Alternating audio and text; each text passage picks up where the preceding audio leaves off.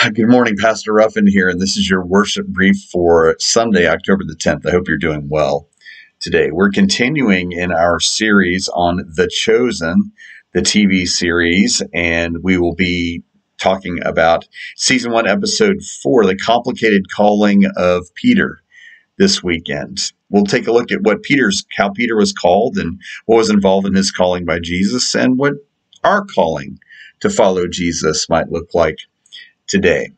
You can join one of the chosen small groups where you come and watch an episode and then discuss it in a facilitated format on Tuesday morning at 9:30 or Tuesday evening at 7 p.m.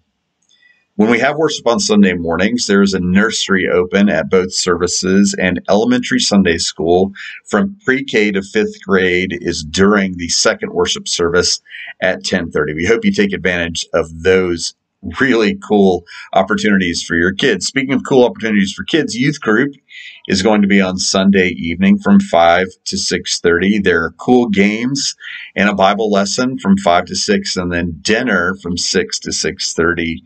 Don't miss out on this if you have kids that are in middle school or high school.